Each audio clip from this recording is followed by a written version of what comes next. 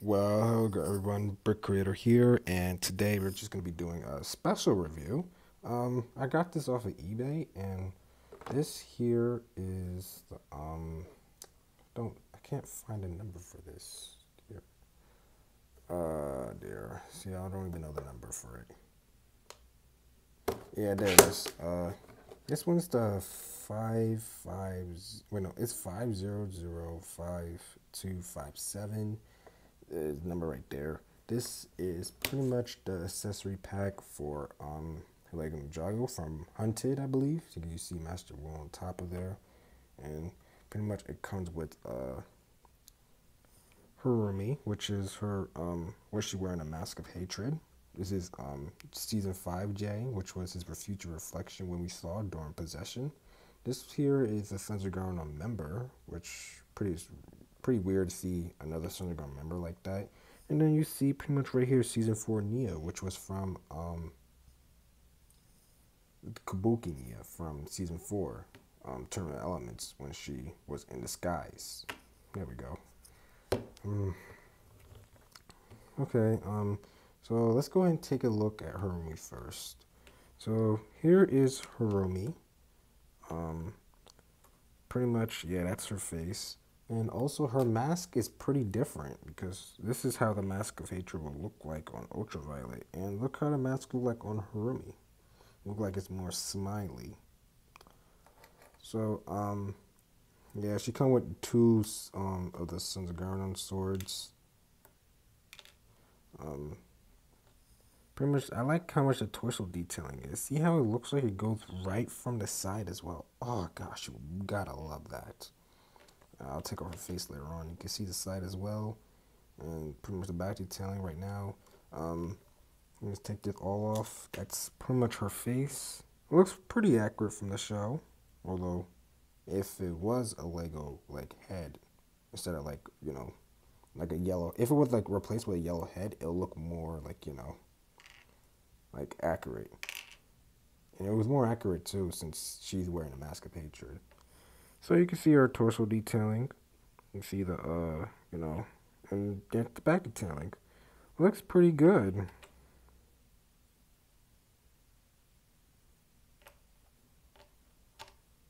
All right.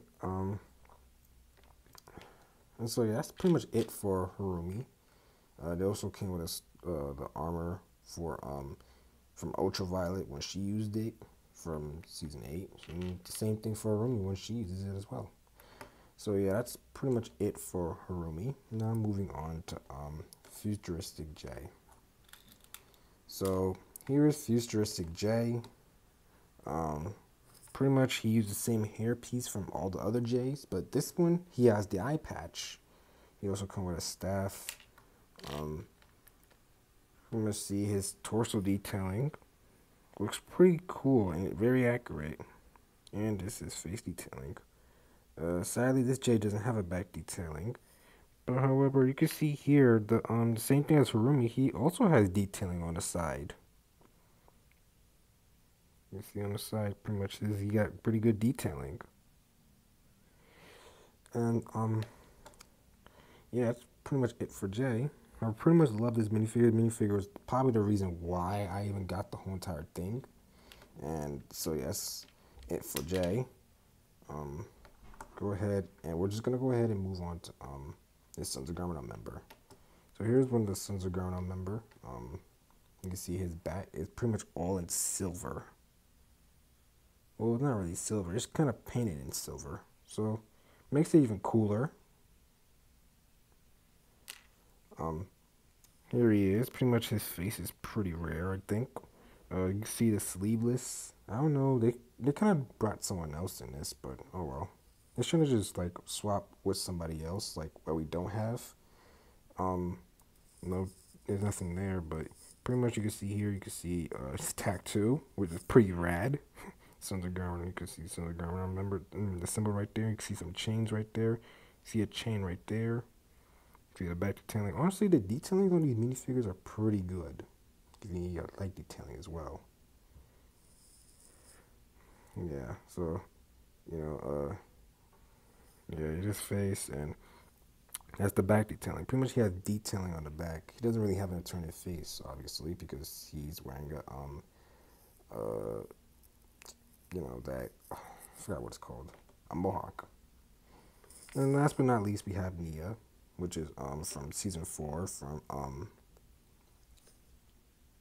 the book, yeah, from Tournament Elements. Sorry, same hairpiece, um, her face. She comes with a fan. Um, Pretty much her entire torso detailing, and here's her back detailing. You can see, ooh, this is a pretty good piece right here. Pretty much her arm came from season 5. Her Power Samurai X thing.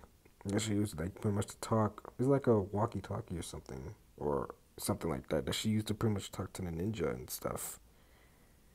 It's pretty good to see this print on the minifigure. You see the back detailing, which I pretty like to see.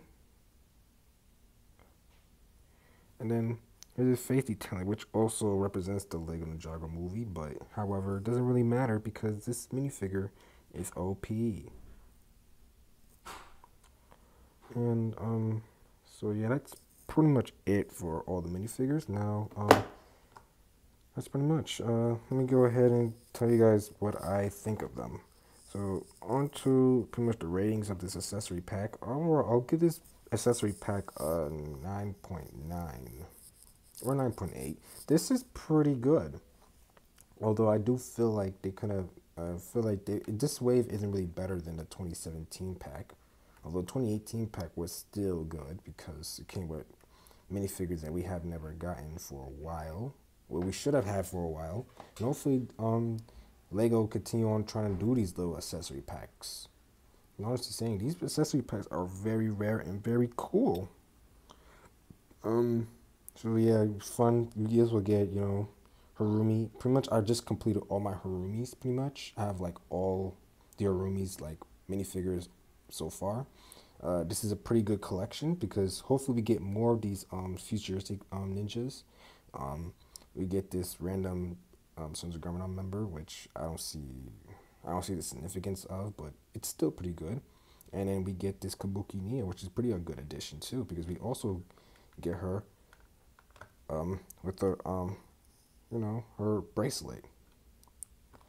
And so yeah, that's pretty much it for this review. Please come like and subscribe, and I'll see you guys in my next video. Bye bye.